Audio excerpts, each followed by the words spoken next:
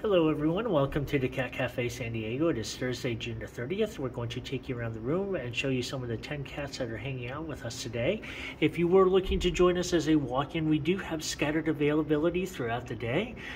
Do remember, walk-ins are accommodated on a first-come, first-served basis, so it's best to make a reservation in advance at catcafesd.com. No children under 6, please, and you are coming downtown, so be ready for parking challenges.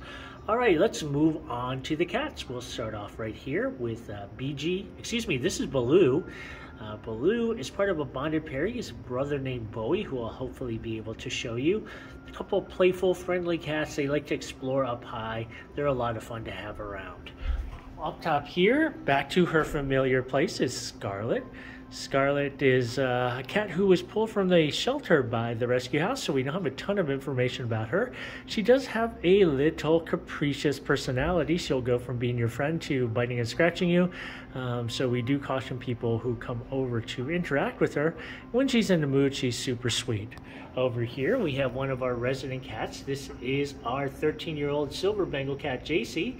Jacey loves to talk to people. Right now she's taking a bath, so she's not in the mood to talk, but she probably will have something to say to you if you do come and visit us. Right, Jacey? Jay? Yeah, there we go. All right, and taking a nap and relaxing in somebody's lap, we have Julia hanging out right here. There is BG. He's the one I thought Baloo was initially. And then over here, coming around, we have Larry hanging out right here.